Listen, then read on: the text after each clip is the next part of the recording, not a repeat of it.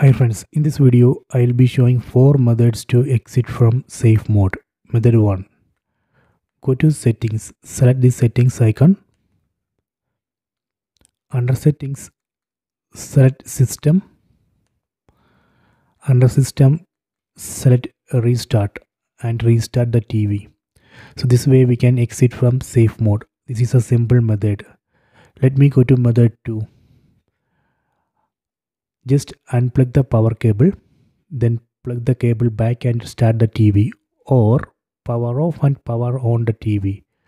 So that way we would be able to exit from safe mode. This is a method 2. Let me go to method 3. Again go to settings. Under settings, select apps.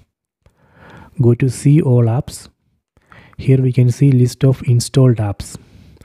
We need to uninstall or delete all these installed apps one by one.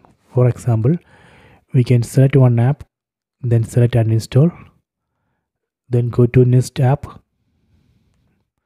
then select uninstall. This way one by one we need to uninstall all these installed apps, then restart the TV. So that way we can exit from safe mode. If all these 3 methods are not working, then we can go to method 4. Let me go to method 4. Again go to settings.